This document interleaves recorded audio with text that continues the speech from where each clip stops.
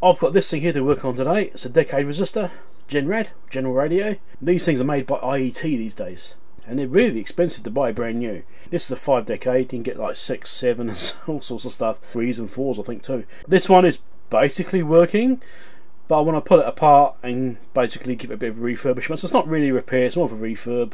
I know it does basically work, I've demonstrated that in the mailbag already, but let's have a look inside it and see what's actually in there. So you can see this does 10 ohms, 100 ohms, 1k, 10k, 100k in decades, so I can go up to like basically 1 meg. The thing about these are precision resistors are in there. They're high precision. I don't remember offhand what they are, I might have to look it up. Maybe I'll put it on screen or something to say what the precision actually is, the accuracy of this thing. But that's what these are based on, is high accuracy resistors. So although it's just like, okay, you can make your own Decade box using off-the-shelf resistors, you can do that. You can even pick and choose them and bin them to try and get the most accuracy. I've done that myself. But these are like a completely different level. So it looks like to get into it I've got to take the screws out the back here from these feet, because there's only studs on the front there, there's no screws. So I'm guessing it's like a post that screws in from the back. I don't know, I haven't had this apart yet, so we'll find out. Okay, yep, that definitely moved. Woohoo, look at that. Very nice. This is what I'm saying about precision resistors, not off the shelf things. Wire round. Now I believe these also wound in a way so they've got low inductance or something as well. I think that's what they do. I know there are products which do have that, like low inductance wire round resistors, where they basically wind them one way then wind the other way or something. Cancels itself out. Beautiful. And there's the switches. So the contact's pure copper, and we've got like a multi-blade wiper. See that? So it's got multiple blades in this, it's got multiple contact points.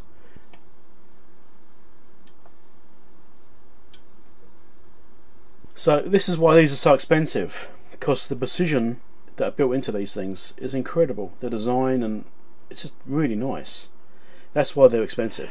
I think these are like silver plated wiring, probably pure copper silver plated wire. That's the sort of thing they use to get the lowest resistance possible, even the way they wrap them around each one. You know, the care goes into making these things, it's incredible.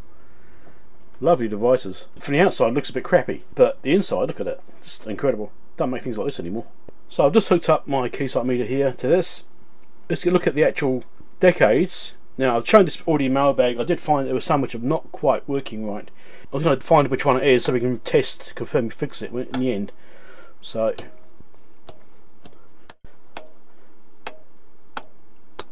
that's looking okay. I'm looking for any like jittery numbers where it gets there but then it jumps around or something.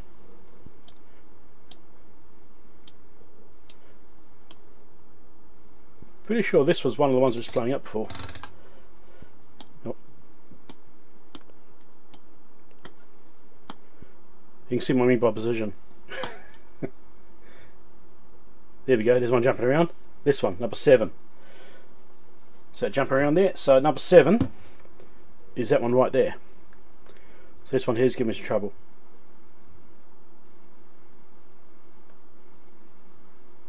For whatever reason, we have to look at that one. So it's the 7K is the one that's giving trouble there.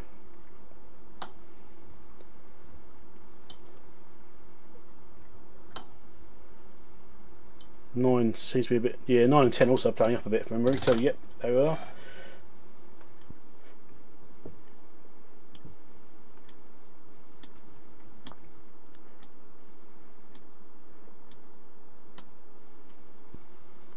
So maybe it's just this one, maybe.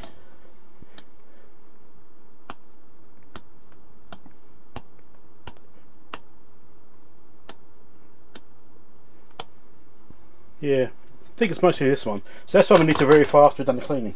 Now, normally I'd say just leave these things alone, but because it is playing up, you know, it's I don't know what kind of grease is on these. It's obviously got some kind of lubricant on there. I don't know what that is, and so I don't actually know if it's a good thing to clean it off or not. But it's playing up, so, and it is looking pretty dirty. Like if I just get this one here, which I know is a problem.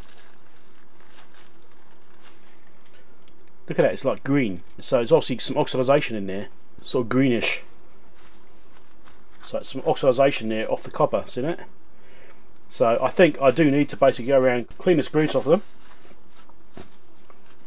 and maybe polish them up a little bit, and then reapply something on there. I do have a little bit of dielectric grease. I'm not sure if it's the best stuff to use. Now clean that off, you can see where it wears. Yeah. So yeah. So 7, so it's 10, 9, 8, 7, that's the one which is playing up the most. Right, so I'm going to clean all this off. I mean, see, it's green, right? So it's obviously the oxidisation from these things. Unless the grease is green, but I doubt it. I'm going to clean all these off and then put something on there. Right, so I wipe the grease off. Now you can see that there is definitely oxidisation going on here. So what I'm going to do is very carefully take that off. Now what I'm going to use for this is a fiberglass pen, right? Because it's relatively gentle.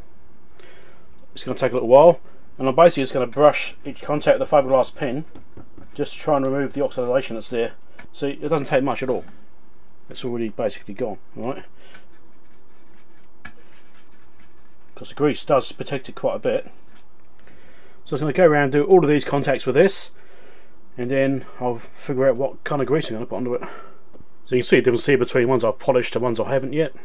The only bit that really actually matters is right where the wiper touches, right, and those lines are. Really that's the only bit that matters, but I'm doing the whole top anyway. So I've done these 3 now. You can see the difference between these ones and those. I'm also using this dielectric grease here. Hopefully it's the right stuff.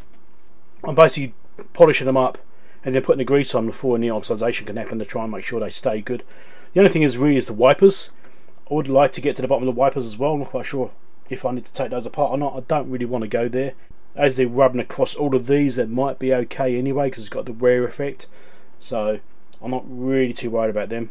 But anyway, I'll get these other ones done and then we'll retest it. It's basically what I'm doing with the grease. I'm just basically getting a little bit of it, putting a little dab on the centre.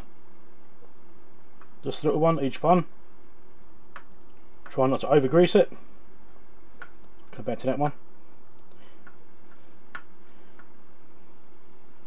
Right, a little dab on each one. And then just rubbing it around. Just so it's got a coating on the top. Doesn't need to be a really thick coating. Just needs a coating. And this one here, because I've got some on my finger, I'm just going to use that. Alright. Done. Next one. Right, let's try this again and see what we get.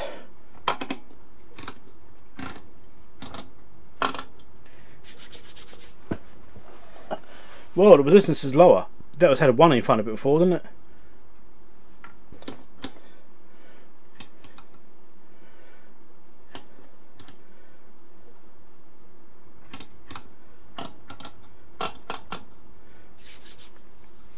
Yeah, I think it has actually dropped slightly. That's good. Right, let's see if everything's behaving correctly.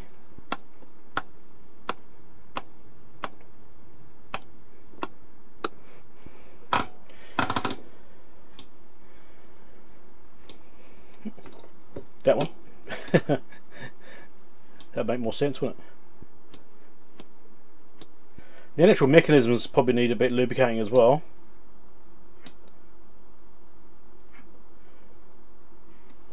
These ones especially feel a bit gummy.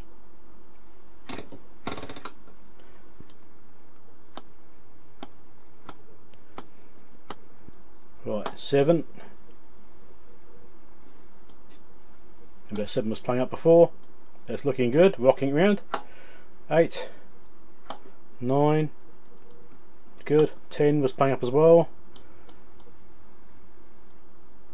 Yep, that's looking good too. And as this gets used, it should actually get better and better anyway, because part of the issue with the contacts on these, because it is based on a bit of wear, so as that wiper runs across, it will actually clean the contacts a bit anyway. When I first got this thing, I did the test on it. I had several decades which weren't actually working, like individual ones weren't working, so when I operated them a lot, they got better and better. Normal usage will clean itself anyway. It's one of the advantages of this type of mechanism. But I wanted to get rid of all that oxidisation and get it all nice so it's as good as possible to start with. Basically what now is making sure that everything's still working correctly and I haven't made anything worse.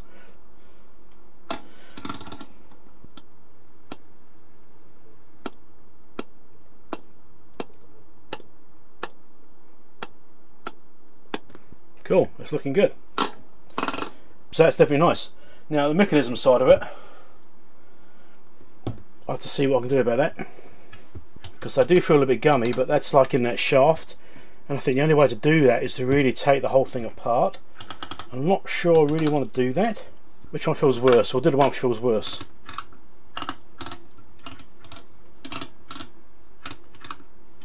Probably this one. This one feels worse. I think if I remove the grub screws from here, that shaft will pull out. Let's try that. Right, see if this actually works.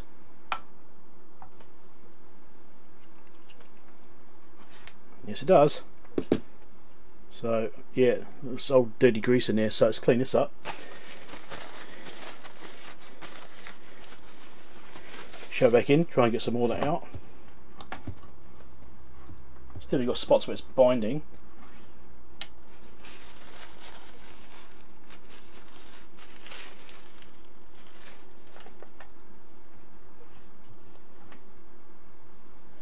Yeah, even that, like, even though I've got it done up, it's still dragging. I might just try and give us a polish with something slightly abrasive, just to try and take any high spots down. I don't think it's just grease. Just looking closely down inside this bore here, it looks like it might be cracked. So that's probably why it's dragging a little bit, because it's rubbing because of the crack. Slightly out of alignment. Can you see down there? There's a little line just there. So I think it might actually have a crack in it.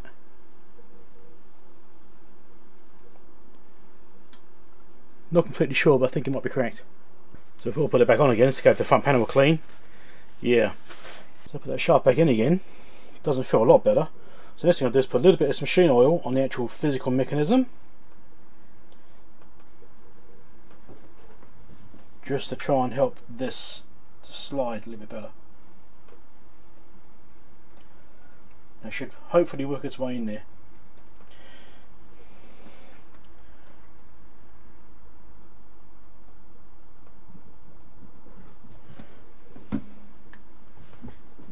And we'll see.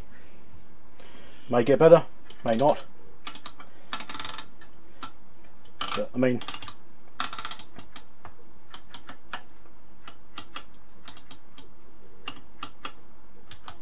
it does feel slightly better. But anyway, I think it's a good maintenance thing to do. Lubricate all. Yeah. Still doesn't feel as nice as that one, but hopefully it'll get better over time as that machine oil gets into that mechanism as well. Do the same to the rest of them. I'm not going to bore you with the rest of that. There you go, it's all cleaned up, looking much nicer now. Probably use a little bit more, but it's not too bad. Looking way nicer. These will feel much better now. Massive difference, just putting it all apart and lubricating everything. It all feels like new. They all feel the same now, so it's brilliant. So yeah, happy with that. And as you saw, it's also pretty accurate. But also the keysight meter's got some error, you know, a few counts here or there, it's normal. That's that refurbished. This can go into my collection of bits and pieces I need to use occasionally. Other videos to watch down below there if you're interested in repairs and refurbishments. Subscribe over here, again if you're interested in repairs and refurbishments, and there's a Patreon support link over there if you want to help me to buy things like this, or more complicated things, to do repair videos about. Catch you later.